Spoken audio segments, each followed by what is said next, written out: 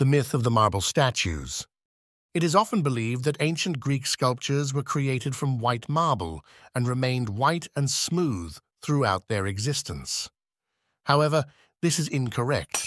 In reality, ancient Greek sculptors and artists colored their sculptures to give them a realistic and expressive look.